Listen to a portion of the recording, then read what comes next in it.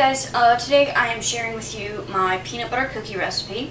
It's going to be part of a care package that I sent out to my best friend in Maine. He was in an accident this past week and is still in the hospital.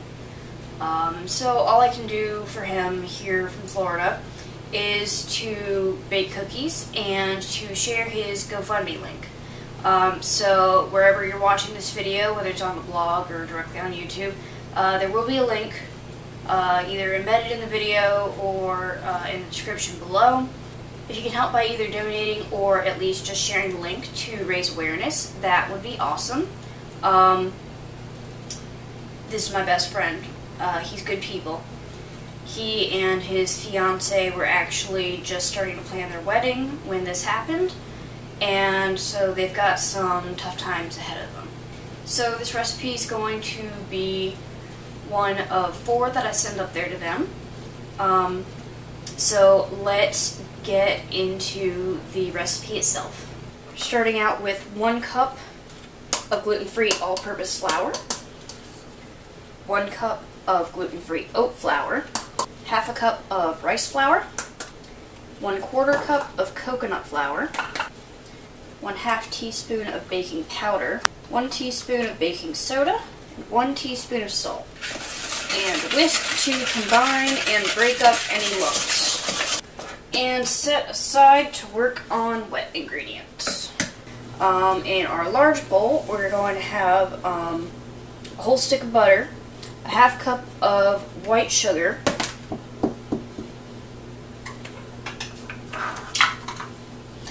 there we go, 1 lovely cup of packed brown sugar.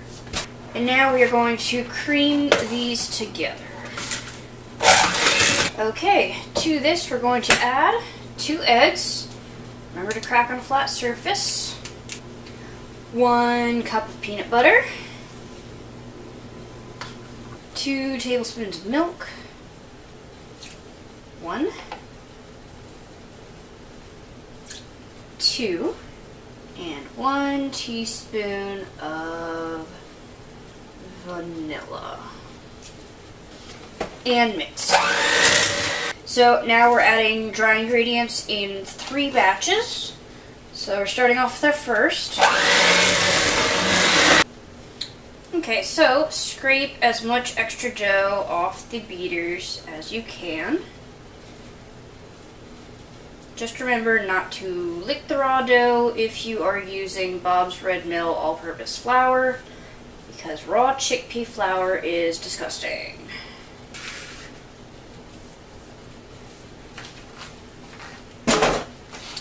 Okay, and then if your dough didn't come out exactly log-like, you can use the plastic to smush it into shape so that it rolls properly. And into the fridge. Okay, so we've got our chilled dough ready. We're just gonna cut off chunks and roll that up. And of course I have my actual tube of parchment paper sitting on top of the sheet just to weigh it down until I can get some dough on here to weigh down the corners. Okay, so we have our cookies rolled into balls. Now we just need to make the classic crosshatch shape on top. So you're just going to take a fork, press down in one direction, press down in the other direction, and repeat. Ta-da! Aren't they cute? Okay, so into a 375-degree oven for about 12 to 15 minutes until they get just a bit brown around the edges.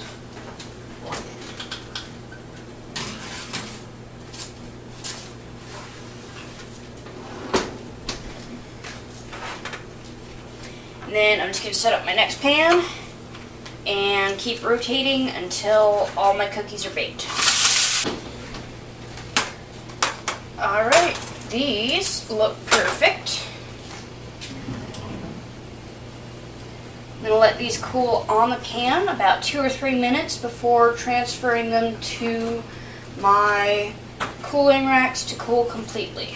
So I've just pulled out my second tray of cookies and they are cooling on the pan before I transfer them to the rack. But my first batch should be ready for tasting.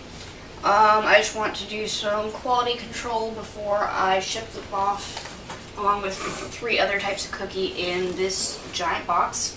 So, here we go.